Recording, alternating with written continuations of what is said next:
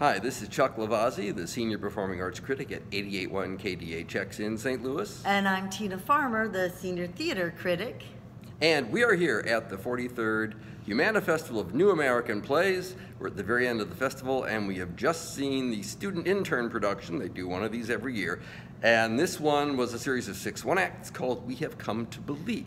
Yes, the We've Come to Believe was written by Cothron, Matthew Paul Olmos, and Emily Feldman, and each of them did one or more short pieces that were combined together to kind of look at the ideas of mass information, mass delusion, how we respond, internalize, and accept things like cults or when the media influences us to all believe in certain truths which may or may not be true. May or may not be self-evident.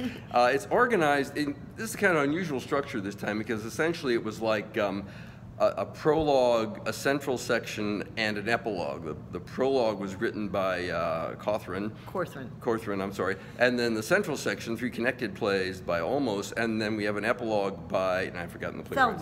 Feldman. So the structure was a little different, and to me it didn't all hold together. I thought the central section was a little weak, frankly.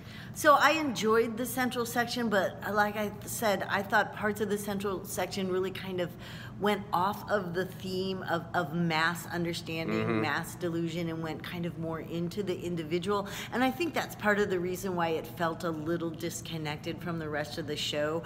I do, however, think that there were some really good scenes, some really good writing within it. It didn't feel like it was quite addressing the same theme. Yeah, the opening sketch, which was, I'm looking down here, Pure Love Now, was perhaps the most successful, a short, funny send-up of cults.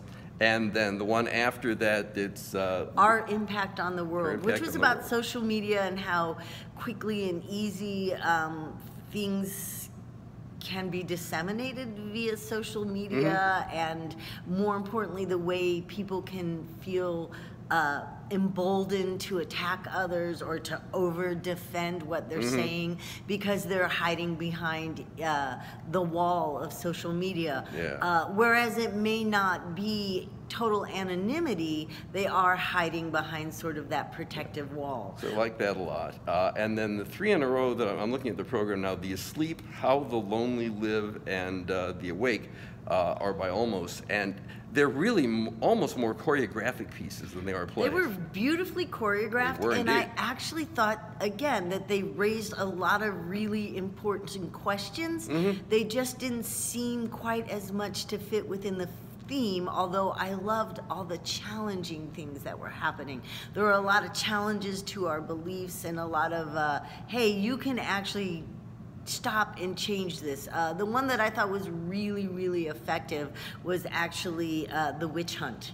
And I'm not sure. I think that was The Awake, where we saw persecutions of people with little factual reason for persecuting them throughout the history of America, and that one resonated for me a lot, and I thought that it was very successful.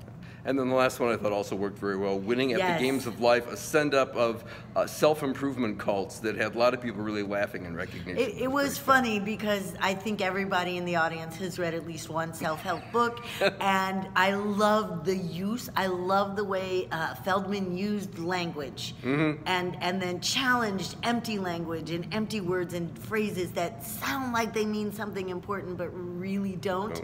I love that. I love that it opens up with somebody saying there is no hope, but really with that lovely ascension and the dancing and the lit shoes.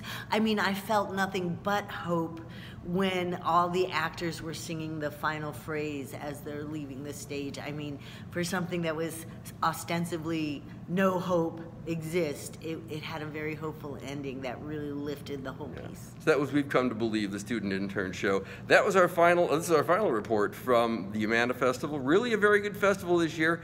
Signing off till next time, this is Chuck Lavazzi. And I'm Tina Farmer. See you later.